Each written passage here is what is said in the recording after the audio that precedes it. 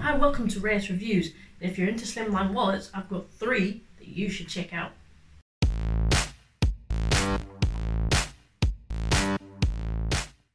I'm nerdy and geeky, and currently I'm into slimline wallets.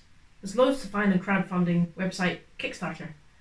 When they pop up on my social feeds, I'm always curious to find out what the next company has to offer. Slimline wallets seem to be the in thing right now, so I thought I'd have a look at 3 options available.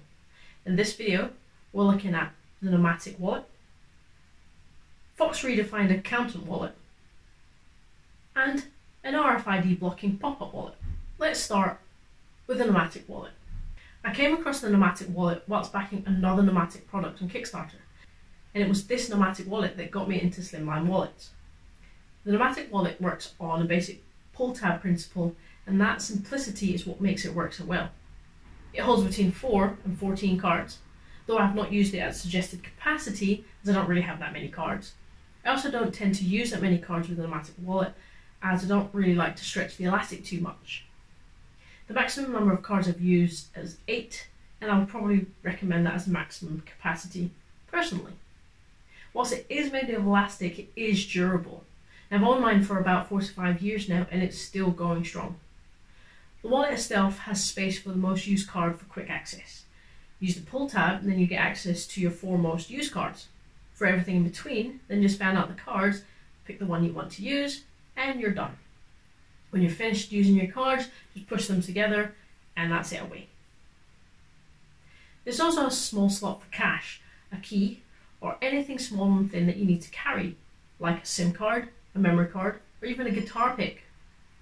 The only gripe I have with the Nomatic wallet is that the card edges are exposed, and when you frequently take it in and out of your pocket, I find the thin film plastic that covers some bank cards will start to peel off. Other than that, the Nomatic wallet is a go-to choice for me, especially when travelling. Next we have the Focx redefined accountant wallet. This is one of 3 different designs offered by Focx in their redefined series. I found this wallet through Kickstarter and backed the campaign back in 2018. The Accountant wallet is a mid-tier offering of the redefined series. It gets the accountant name because it also has a compartment that holds cash too, coins or paper money. The Accountant wallet also works with a pull tab system or a double tab system, as you can put your cards on both sides of the pull tab. The Accountant is made of both leather and elastic. The leather section holds the cards, and the elastic material is what wraps around the wallet. The elastic allows the wallet to expand to fit the many cards you want to carry. There's a separate compartment in the back for your most used card for easy access. The coin compartment is protected with a thin elastic band, and you'll see in my wallet it's a blue elastic band. However, the elastic trim only comes in black if you buy one now. This multicolour choice was only offered through the Kickstarter campaign, sadly. Focx doesn't state the maximum number of cards that you can use. I have used it with up to 10 cards, a mixture of bank cards and store cards, and they all fit nicely.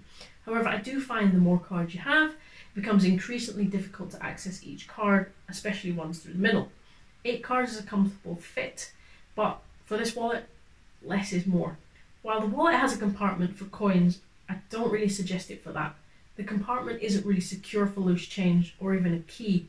I found that coins would easily slip out, but it is great for putting your paper money into. The Focx Accountant wallet really is a minimalist wallet. It's very slim, and if all you want to do is carry cards, then you should probably opt for the minimalist model and not the Accountant model. On the Focx website, you also have the option to buy an RFID blocking card for €5, roughly $4.50 in pounds sterling. I do recommend picking one up if you can. Now next up is this pop-up wallet. This one doesn't have a brand name and it's pretty generic, but I love this wallet. It isn't quite as minimal or slim as the previous mentioned wallets, but it has a smaller profile than your traditional wallet. The pop-up slot can house up to 5 embossed cards or 7 flat cards. More cards can be carried inside the wallet, and there are 2 slots that can fit up to 3 cards in each. Any more than that and you won't be able to close the wallet nicely. Inside the wallet there's also a money clip, and your cash can easily be accessed when you need it. The lever is nicely fitted at the bottom corner of the wallet. When you need access to your cards, just pull the lever and the cards will pop up in a gradual fashion, and this allows you to pick your cards easily. For me, this is one of the appeals for getting such a wallet, this pop-up functionality. It's gimmicky, but it's a great way for me to access my cards quickly. A quick pull of the lever and voila, access to my cards. This wallet is made of genuine leather. The pop-up slot is made of lightweight metal with a slim profile. It feels robust and the lever is sturdy, and it also has RFID blocking, keeping your cards away and safe from scanners. So which one do I prefer? I find myself switching between them all very often, depending on my mood. Right now, what's currently in my pocket is this pop-up wallet, mainly for the pop-up function. I can carry all my bank cards, store cards, and my license with me, with the option to put in cash in there too. When travelling, which won't be happening soon sadly, I tend to use the Nomatic wallet for its very minimal design and function. I don't carry as many cards when travelling, and the Nomatic wallet is perfect for carrying your cards in my pocket without the bulk. Out of the 3 wallets featured in this video, my least favourite is the Focx wallet.